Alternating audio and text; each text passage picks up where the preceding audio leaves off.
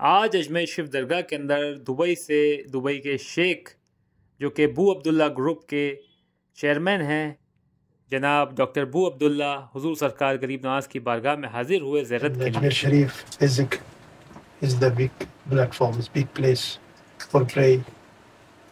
I'm just so glad and so happy with our friend.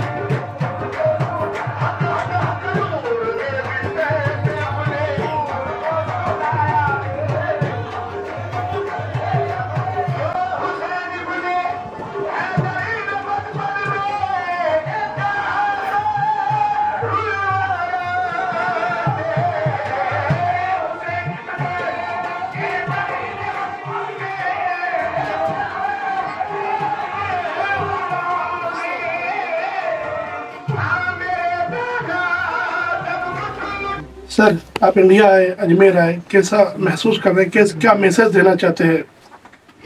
I just want to say it's not my first time to be in India.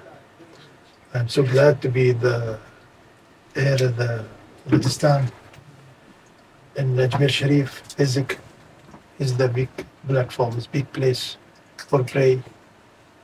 I'm just so glad and so happy with our friend who's doing great job and help all the community. He's coming here. It's my first time. I feel so good. I'm happy.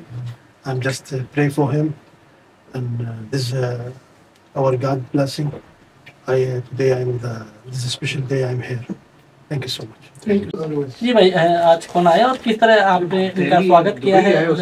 जी, आज Dubai emirate से एमिरेटी businessman and record holder and founder of Abdullah group, I think 265 companies honour जनाब Abdullah visit here in Ajmer Sharif to perform ZIARAT, the holy Sufi blessed shrine of Huzoor Hazrat Khwaja Syed Moinuddin Hassan Chishty. So much Mere Garib Nawaz, and this is the one person who come from Dubai to Ajmer Sharif to perform ZIARAT.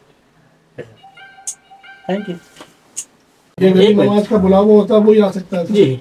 बड़े-बड़े king, बड़े-बड़े बादशाह। This is Dr. Tausif Pasha, Managing Director, Infinite Ventures. Assalamu alaikum to everyone. Today we have just invited from our Yasir Saab and Ali Abbas Ali. इनके सरपरस्ती में today we have attended to Ziyarat our Garib Nawaz Darbar. Is a very great and the blessings and honor. Without his permission no one can become. उनकी इच्छा थी, उनकी मोहब्बत थी, उनका बुलावा है, हम आए।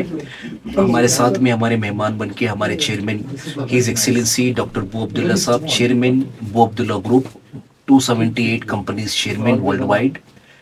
From the Middle East, no one has, we got to know today only the knowledge, no one has attended to our Hazrat Garib Nawaz Darbar. He is the first person to Saudi Arabia and Dubai to come and attend. Inshallah, many people will come for the ziyarat with his wishes of our Garib Nawaz. Inshallah, today his blessings we have taken, and of course Allah Ta'ala blessings is there with everybody's to us. Today I want to give pass the message. India and UAE have a very good strong relationship, and our His Excellency is many more happy to come to India because he loved much to India, because in our population, more population stay in UAE. He travel everywhere and he represent our UAE government also. We are happy to be here. He is here as today in Ajmer. Thank you so much. Jazakallah khair.